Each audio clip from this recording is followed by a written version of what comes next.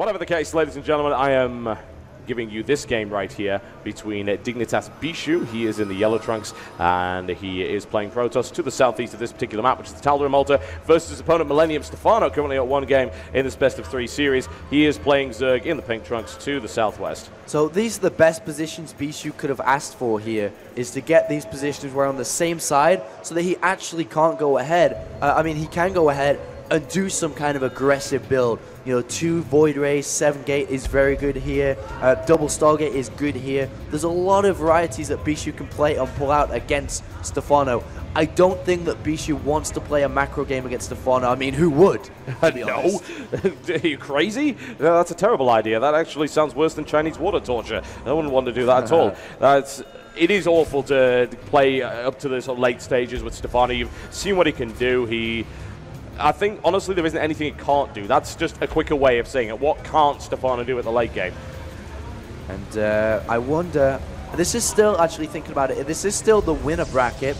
So whoever loses will go down into the low bracket, where there's a Feasty, Bling, Dark Force, or Tails to go up against. So I see him lurking over there, in fact. It's like, who will be my next opponent? I shall eat him. Indeed. And so far, we have the spawning pool going down for Stephano. Don't want to go hatchery first against a player that is going to go forge. We actually see a double scout as well from Bischu, making sure that there is no early pull coming out. So he can scout it, basically, especially if he only sends 1 probe and scouts last position, he could just snap die to a 6 pull or 7-8 pull. Yep. That he can, and he doesn't want that to happen, so looks like we're going to get a straight-up play from Stephano. It's fairly uncommon to see a 7 or 6 pull. In fact, almost never happens from Stephano, but we have seen things like 10 and 11 pull from him, which is, of course, meant to just force a little bit of a reaction there from a Forge Fast expansion, getting a cannon just a little bit earlier, and exploit anyone that's made a mistake. And you never know. Sometimes that can happen. We see games from high-level Zerg where they'll just go in and see, has my opponent made an error that I could maybe exploit, and then they get an unexpected win out of that, and they don't really lose anything from doing that. And Bischu's actually throwing down a second pylon before the Nexus here, and usually it's about 18 Nexus, but it was 19. And basically what he's been doing is focusing heavily on pro production. And by the way, the cannon comes down as well because of the spawning pool, of course. He has to be careful. The Lings might get there in time. It should be okay, though. The thing is, they might try to run by, so Bischu has to be careful about that. And the second pylon allows him to be so greedy with his pro production, being a little bit kind of uncautious with that, but at the same time, he's got the cannon up. He's safe to do so, and double gas is taken as well straight away. Oh, yes, nothing really wrong with that, and a nice setup here. He hasn't walled off yet. He doesn't really need to. There's not enough Lings on the map to justify it, and he's only seen 2 Lings out there as well. Got a lot of decent scouting information, seeing the Queen transferred, seeing the drones coming out as well, and a really quick third right here from Stephano. Yeah, 4-minute 33rd, gasless. We'll want to start gas soon, of course, so we can get the speed upgrade. Yep. And we do have an Overlord in a bit of a cheeky position here, actually, just above the Forge, which is obviously so frustrating for any Protoss player. And the second cannon being made, surprisingly, here by Bischu. Feeling a little bit cautious. Stephano can go ahead and go Roachling, or even Banelings can be used as well. So building a second cannon, super cautious here, and the gas count is starting to rise now for Bischu. Still chrono boosting heavily into the Nexus, so it doesn't look like he's going to be going for a timing attack. He has also started +1 attack, so we're not going to be seeing a Stargate here either. I think we're probably going to be seeing a relatively early robotics facility, probably after the 2nd and 3rd gateway, and then looking for a faster 3rd here. Yeah, unfortunately, Bischu does not spot the Queen transferring over. He went around the other way. So, now he misses the drone transfer as well. So he can't really confirm the presence of a 3rd base, though he would no doubt suspect it, considering that he's expanded. But it's always nice to get that kind of confirmation. Bischu's mind gaming himself right now. And when I say that, is he went to scout the 3rd, or there's destructible rocks being destroyed. And he's like, oh, he isn't killing the rocks. He may be going for this all-in, and he's built a 3rd cannon too. So there's literally 300 minerals been wasted now, and unfortunately for him, he's just being overly cautious now. And Stephano is playing greedy. He's got a 3rd base up, he's droning. He's only just now started the gas income, only just now starting speed. So, you know, Bischu's mind gaming himself now, getting a 2nd and 3rd gateway up a lot later than they would have liked to be up, simply because he thought there was going to be that aggression coming out. Yeah, it's really unfortunate when you end up defeating yourself because of your own paranoia, and that's really what ended up happening there. And the Zealot refuses to die, unfortunately. Stephano are not able to deal with that, but we're going up to Lair right here, and we've got the Roach Roaring. Blocked as well. Oh my, Stuck not at a good 44. Start. 2 pylons having to be made at the same time. Bischu, sorry, is just falling apart here. And I don't know why, and I don't know what the problem is, but he's not playing the same. We could see DTs come out now if he throws down the Dark Shrine.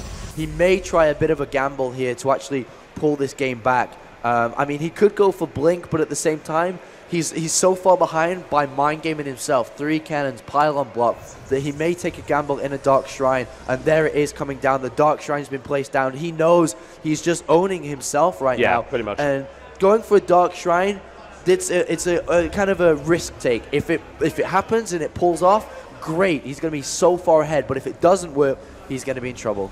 Yeah, he will be, and Dark Shrine's always sort of an all-or-nothing kind of thing. It's such a massive investment. You go down one specific tech path, you invest a load of gas, especially on 2 bases. You're throwing all of your gas into Dark Templar. Usually you're warping in 3 or perhaps 4 to try and do some damage. And then if Stephano's able to smell that, he gets an Evolution Chamber out, which he does already have, and starts to place Spore Crawlers, all goes for an Overseer, which is now even cheaper than it used to be. You can shut that down, and that's a lot of gas invested, and well, those Zealots are just charging in suicidally for no apparent reason.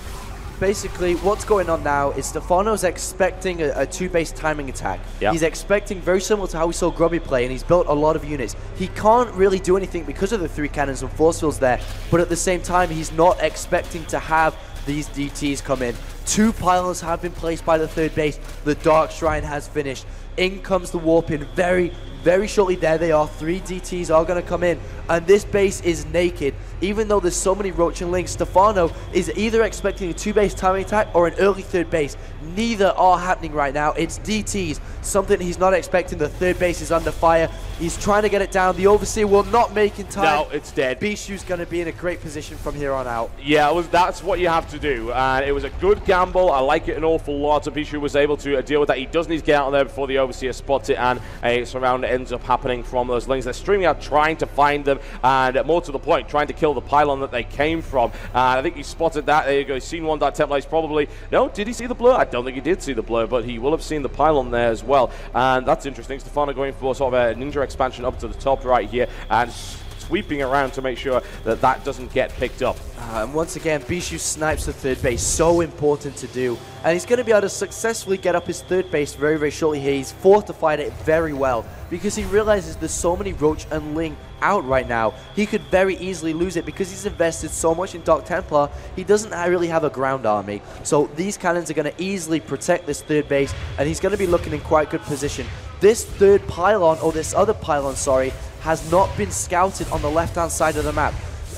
Stephano thinks that he killed the only pylon around for DTs, so this could be a pain in the backside for Stephano. It could very well be. He'll see if he spots that probe and then gets a little bit of a feel as to what's going on. Bischu just checking to make sure that there's not been any re-expand there or any kind of nonsense along those lines. Those 3 Dark Templar could prove to be a pain. And Bischu's past wondering, right, okay, so where have you expanded to then? If you haven't re-expanded already behind that, he sees a double drone transfer up to the top. He must surely be suspecting there's something hidden around here. And the DTs are going to walk to their death. They are on the plank.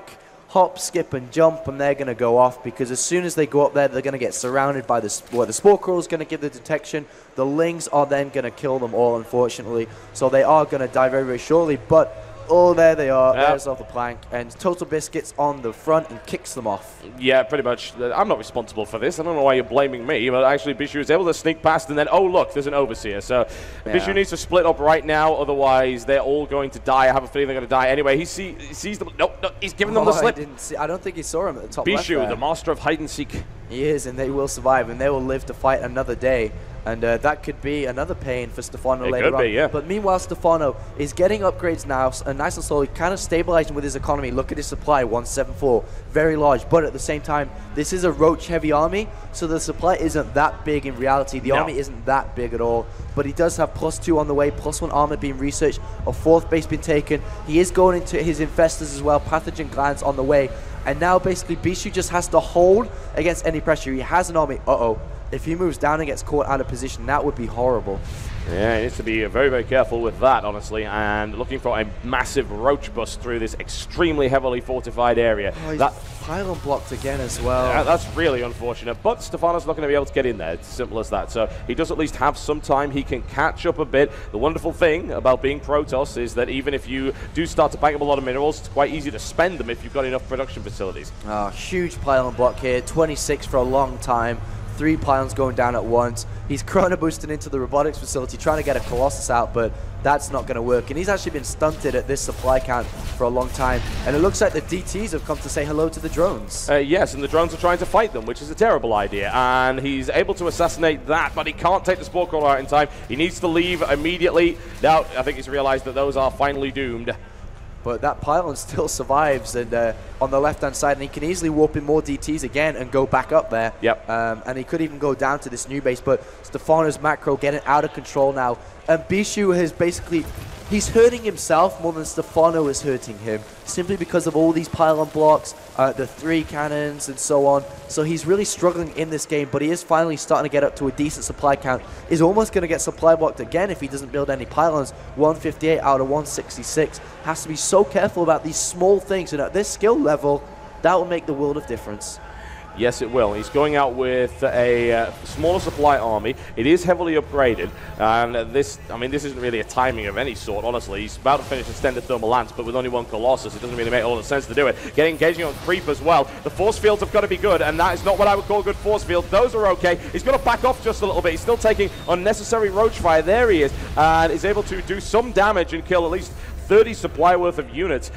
That said, they will be replenished fairly rapidly by Stephano. And more Zealots have been warped in at this top base. Can't really use DTs because there's Spore Crawlers and Spine Crawlers, but these Zealots are going to be able to do a lot of damage. 4 Spines, though, not so upgraded Zealots, especially with armor. They are going to fall relatively fast here, but maybe able to do damage and distract Stephano. Stephano's going to go up. Maybe Bischu can kill the Spines while he's gone.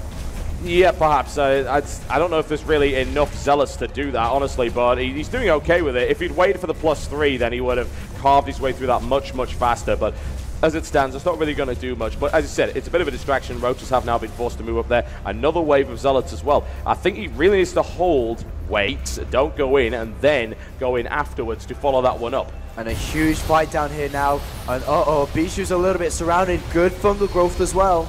Yep, the Colossus falls, and Infestor count is gone ridiculous. And thankfully, he's able to stop most of those Infestors getting anywhere near. Infested Terrans and, of course, Fungal Growth could do extreme damage. There is 1 Colossus still up, and the +3 is helping out to smash through that base at the moment. The Zealots did charge in, and they're trying to eliminate these Spine Crawlers up to the top. I don't think it's got enough, though, with Roaches coming to back it up. A little bit too heavy in the Infestors, really. Not enough ground units, and you can see that as the Infestors are left like, oh, wait, where are the attacking units? Oh, yeah, gone? I don't have any, yeah. And Bischu does snipe this. He is going up to a fleet beacon right now. He is going to be going for the mothership very, very shortly, and that is one way to combat all this very ground-heavy army, is to vortex them smartly. Yep, and a not-so-great engagement there for Stephano. Good force field placement. A lot of Infestors annihilated right there. A massive fungal growth, but it wasn't enough to kill anything. And continuing to smash his way through there. The Infestors thrown back. Now Stephano trying to push his way in. The reinforcements coming in from the back. 1 Colossus sniped off. Shields down on the second. Nowhere near enough as Bischu throws Stephano's army back again. Bischu's got to be careful. Does not want to stay around because the reinforcements, 14 more roaches are on the way. Yep. The fleet beacon has finished now. What are we going to see in that production tab? He has enough money. Is he going to be throwing down that mothership? He should be doing it very, very shortly. He is warping in more Stalkers. Storm on the way as well, and he's about to take a 4th base, which is fantastic for Bischu. If he wants to stay in this game, he needs a 4th base up and running. Mothership on the way, and we are seeing some use of this lately. The Vortex and, of course, the recall ability is proving to be very, very useful. More to the point, will he survive this engagement? I'm fairly sure that he will. Wants to try and snipe off the Corruptors. Keeping the Corruptor count low is quite crucial for this Mothership play to work. So Mothership and Storm's going to be coming out very, very shortly. Bischu has to be careful, though. I know he's putting on a lot of pressure, but if he loses everything here, 20 Lings are about to pop out. He does have +3 attack, Bischu, but he doesn't have any armor upgrades, which means these Lings are going to tear them apart super fast. Broodlords are on the way now as well, and more Zealots charging down here, and this base is undefended compared to the other one. Yeah, and that'll be taken out so fast by Zealots with +3, no real doubt about that. And Roach is streaming in to try and deal with that. And look like a multitasking right here from Stephano, absolutely fantastic. Oh, he almost took out that High Templar right there, but he keeps that one alive. This base has now been successfully defended. Stephano is not really being stressed out by the attacks of Bischu at the moment. Bischu needs to take a 4th base. He's able to place it down now. He just needs to go ahead and do it. Yeah. Because he's getting mined out in his main base and on the natural too. If he wants to keep playing this game, he has to expand shortly. And these roaches are going to go there and be like, oh, you still haven't expanded? Oh, that's really bad of you. And they're going to die anyway. But at the same time, they're expecting to kill probes right now. But the army of Bischus is getting pretty strong now. The mothership is out. And there is not too much. 5 corruptors being made. That will help out. This is going to be tough, though, because the mothership doesn't quite have enough energy for a vortex. 35 energy away from that, but still, these invisible units are going to be able to do a lot of damage, especially with +3 before they actually get revealed. Yeah, and there's only a single Overseer, which could be sniped by the use of Blink Stalkers if need be, assuming it's even anywhere near the base, which it doesn't actually appear to be. It'll surely be coming in right now, and the mothership has now been revealed. Bischu not able to engage just yet, however. And the fungal growth is going to reveal a lot of these units as well, remember. So that's why we are going to see a lot of fungal growth coming down. Will this army be good enough? Great placing infested Terrans there. They are so good and terrible for Bischu if he wants to fight. Yeah, Bischu didn't really get a good engagement there, but a big storm in the center, and it cleans up the majority of that, looking really, really nice. And will he be able to push his way forward? Vortex. He can. The Vortex goes down. He sucks in a couple of Broodlords, which is not quite enough. I think an Infestor slid in there as well, just because it felt like, in fact, he's diving in with some of the Infestors right now. And Bischu, this fight is rather hard to call because out comes everything. The Infestors are annihilated. I think Stephano does not actually have enough units here. The Infestor count is really low and it's lacking in energy. Bischu can do this right now. Oh, he definitely can because everything is invisible. He has enough fungals, but not that many more left. And oh, Bischu's pushing through now. These units are basically invisible. Bischu is just going to roll through and Stephano can't see his death. Finally, 3 Overseers come out, but what are you going to do when the Blink Stalkers come for you? GG, ladies and gentlemen, there you go. And Bischu with an absolutely fantastic win right there against Stephano.